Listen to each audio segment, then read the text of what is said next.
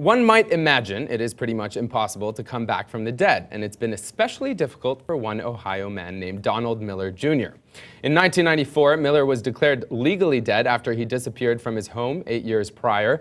So when Miller resurfaced this year, you'd think it would be easy to declare him alive and well. But it isn't so easy.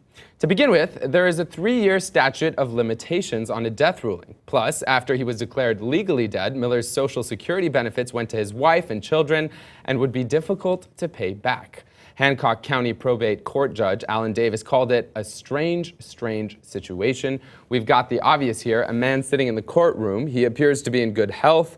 I don't know where that leaves you, but you're still deceased as far as the law is concerned. The 61-year-old man originally disappeared due to personal issues, including having lost his job and an addiction to alcohol. He learned of his quote-unquote death in 2005 after returning to Ohio.